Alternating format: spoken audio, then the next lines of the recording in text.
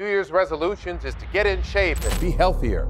Well, tonight, Janelle Bluter shows us why more Americans than ever need to take their health seriously. The stroller on the move, the baby's great aunt struggling to reach the infant. Just before the baby rolls onto a highway. I caught it down here. And now to a CBS 4 Health alert. A new study suggests children are heavier today than they were in the last decade. Let's face it, we're getting fat. It's so bad, some call it an epidemic. Childhood obesity is considered an epidemic in the U.S. America's obesity has not doubled, it's tripled in the past 50 years. In the 1960s, that was only about 14% of our population, but today, it's closer to 40%. Obesity is a story. You ruined my life! You're not sorry, you're never sorry, you never change! You ruined my life! There you go. 290.6 pounds. A story of gluttony. Now fast forward 10 years and the rates skyrocket above 35%. It's worse in Oklahoma, Louisiana, and West Virginia, where more than 40% of adults are considered obese. No state had a rate below 25% in the latest calculation. Here's a story from Military Times. Nearly 70% of active members are overweight, report fines. 70% of active military duty. Why would anybody respect an enemy who's out of shape? This guy's gonna run out of breath after 30 seconds of, I can't do this. Can you tell them to stop? Let's take a break. Nobody takes a break in war. There are no timeouts in war. You can't go and say, hey, Hamas, let's take a quick 30-second timeout in this war here. Sloth.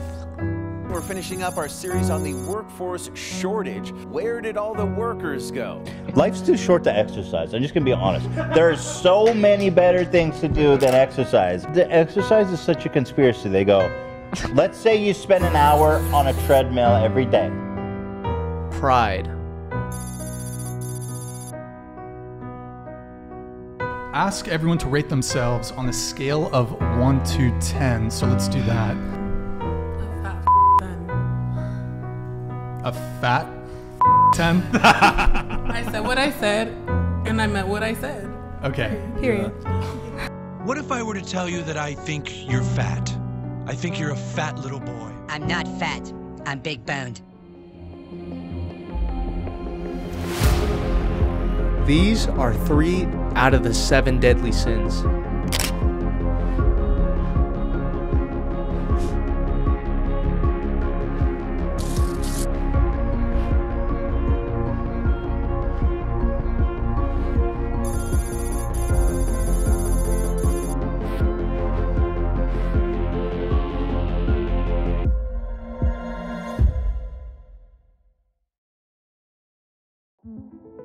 To really understand why Americans are so fat, we need to go back in time.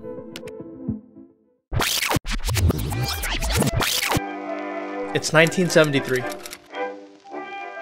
President Richard Nixon signs the Paris Peace Accords, which finally marks the end of the Vietnam War. A 20-year conflict that crippled the US economy and unleashed a cycle of inflation. Now that the war was over, Americans were unprepared for what was next. There's a new battleground in America's war on obesity rates. It's not just the population, it's kids. And this may be the first generation, Terrence, that doesn't live as long as their parents. So it's a major problem. Well, researchers found being obese or overweight at any point in adulthood increases your risk of dying from a variety of causes.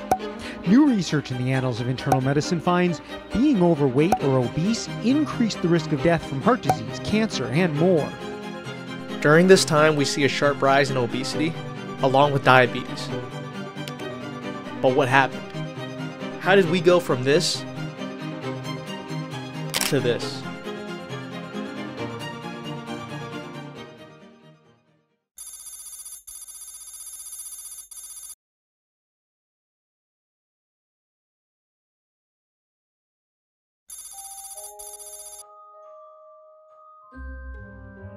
So it was around the 1960s and the big sugar and chocolate companies were about to get a rude awakening.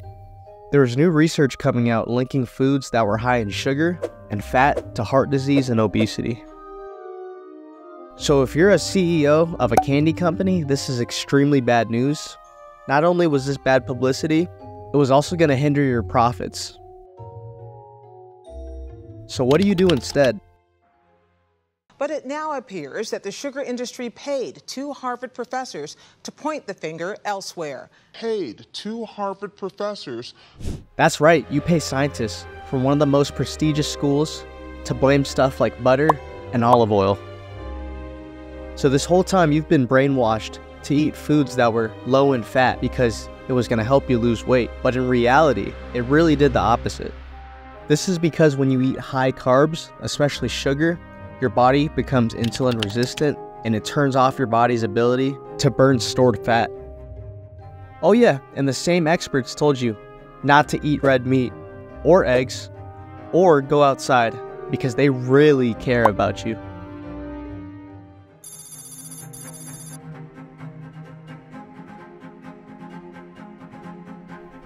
So there's 2 films I recommend everybody watch, especially if you want to learn more about processed foods, and I'm not gonna spoil it. The first film is called Super Size Me, and the second film is called Sugar.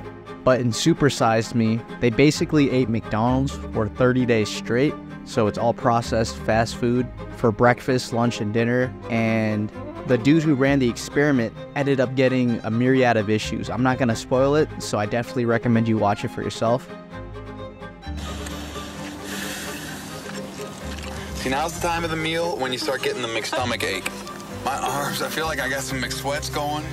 My arms got the McTwitches going. Like after every meal. Oh. Oh, it's making me puke.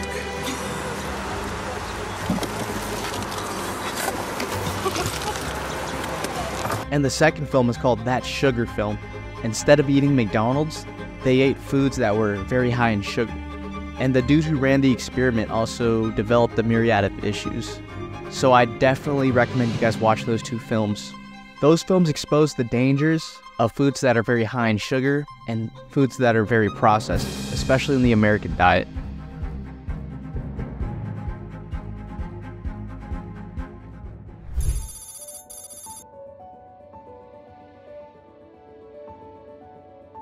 So this topic isn't 100% clear. There seems to be many factors nowadays, whether people are sitting and working from home or they're unwinding with some Netflix.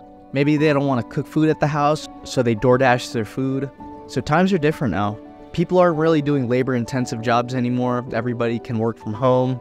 But at the end of the day, you have to take full accountability for what foods you eat and how often you exercise. But maybe our eating habits of sugary foods is a reflection of how our society is now. Everything's quick, everything's easy, everything's instant gratification.